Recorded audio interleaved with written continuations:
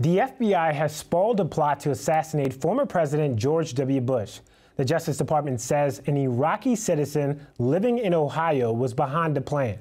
It involves smuggling 4 assassins into the U.S. to carry out the murder of the former president in retaliation for the Iraq War. The DOJ says the man traveled to Dallas this past February to take video around Bush's home. The FBI used informants as well as surveillance of the alleged plotter's WhatsApp account to figure out the plan. The man is in police custody and made his first appearance in court this morning. He's facing several charges, including aiding and abetting in a plot to murder a former president.